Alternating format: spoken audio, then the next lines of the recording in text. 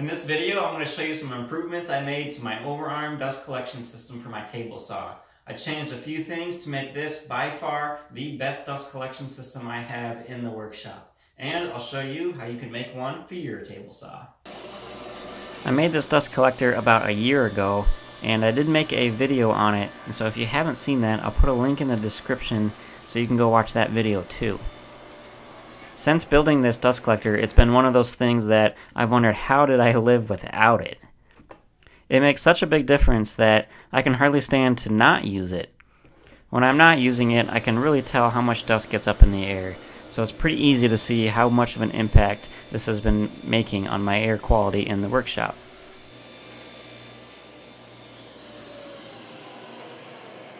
After moving into my new workshop here in the garage, I've been making some improvements to my table saw.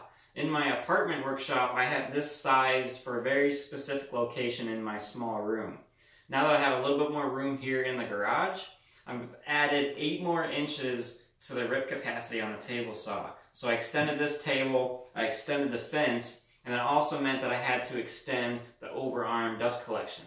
Since I was rebuilding the overarm anyway, I took the opportunity to improve the latching mechanism over here where the arm attaches to the main support. I designed this overarm on a hinge so that it can swing out of the way when doing things like cross-cutting on the crosscut sled. But to do that, I'd have to unscrew the knob all the way, then put that knob somewhere where I wouldn't lose it, and when I was ready to swing it back, I'd have to find that knob and then screw the knob in all the way. It was kind of slow and not very convenient. I improved upon the latching mechanism by moving the knob from the front and putting it on top here. This makes it very quick and easy to latch and unlatch it. So to release it, all I have to do is turn the knob 2 or 3 times, and that releases the arm. They can then swing open, the knob can stay in place, and then I've also added a spring over here, and the spring is off-center so that it will help pull the arm open, and it also helps pull the arm closed after it gets over-centered.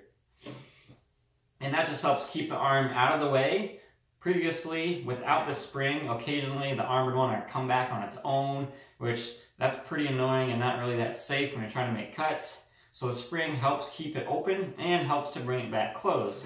And to bring it back closed, all I got to do is screw the knob down 2 or 3 times, clamps it very securely, and it's pretty fast. The blade guard portion, which collects the dust, is unchanged from when I made it a year ago, and after using it for about a year now, I don't see anything that I would really change, and it's been working great.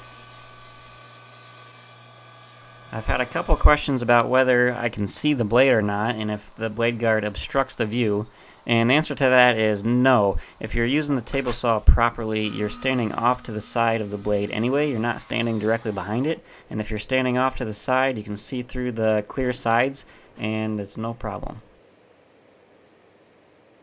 Since releasing my video about a year ago of building this dust collection system, I've had some people ask if I have any plans so that they can build one of these for their table saw.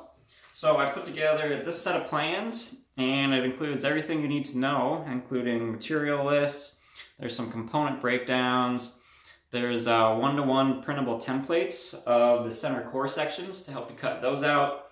Then there's dimensions drawings for all the other components. The second half of the document is step-by-step instructions to help you assemble all the components into this working dust collection system. If that's something you're interested in, you can get that on my website. I'll put a link in the description, and that'll take you where you can download this as a PDF file, and you can either print it out or use it on a tablet. I've got a couple more things I want to do on this table saw before I call this upgrade complete. One of those being this retractable caster system, but I'll save that for another video. Thanks for watching.